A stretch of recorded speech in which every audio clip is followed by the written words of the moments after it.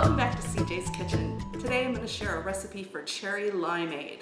This is a drink that I have just recently discovered and found that I really like. It's nice and refreshing for summer, and our summer weather finally arrived here in the greater Seattle area in Washington State. So I am definitely craving refreshing beverages. So this will be the first in a series that I'm going to call Cheers.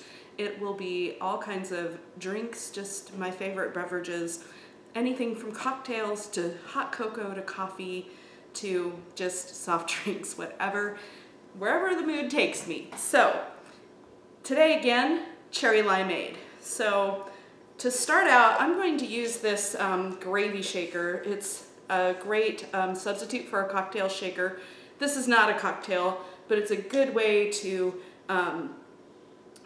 blend your beverages before you pour them over ice so that you can get everything mixed together, or if you don't want ice melting in them, you can add ice directly to your cup and have it not get watered down. So I found that this worked really well. So to start with, I have a 1/4 cup here of lime juice that I freshly squeezed. I just could not help myself.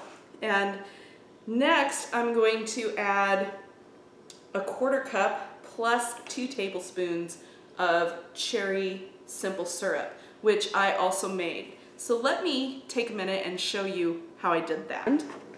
We're going to add 1/2 cup of sugar, a cup of water,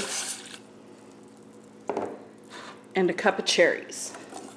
These are frozen cherries because cherries are no longer in season here.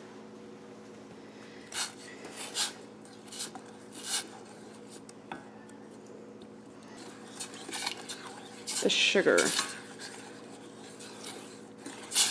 and then let it come to a boil. The cherry mixture has started to boil. I'm going in with my potato masher to mash up the cherries a little bit. We want them nice and macerated so they will release their juices. And then once this is cooled, we'll strain it.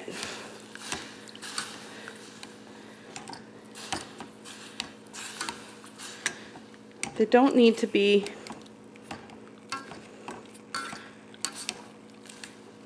the cherries don't need to be completely crushed, they just need to be macerated enough to really release their juices.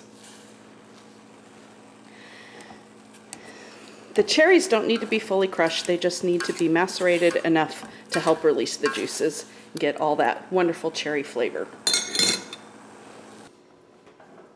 So feel free to adjust your syrup any way that you need to. I added a lot more cherries to the recipe that I found online and adapted.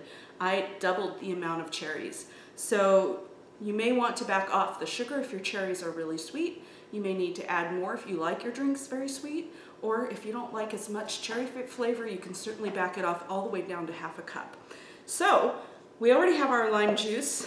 Now we're going to add that 1/4 cup plus 2 tablespoons of the simple syrup, cherry simple syrup, yum, to the cup. And finally, I'm going to add a cup of water. Tap water is just fine, or if you have one of those filters and you want to filter your water, you go right ahead. So I'm going to shake it up just to make sure it's mixed really well. Oh, it's leaking a little bit. That's okay. So I already have some ice here and a glass all ready to go.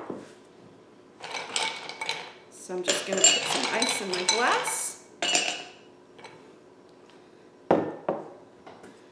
I don't want a whole lot because I don't want it to get watered down, so you can put as much or as little as you want. And there we are. Cherry Limeade. Perfectly refreshing for a hot summer day. If you give this recipe a try, please do let me know how it goes in the comments. And if you like these kind of videos, don't forget to give me the thumbs up and subscribe so that you can make sure to catch each and every one. Until next time when I see you here in my kitchen, ciao!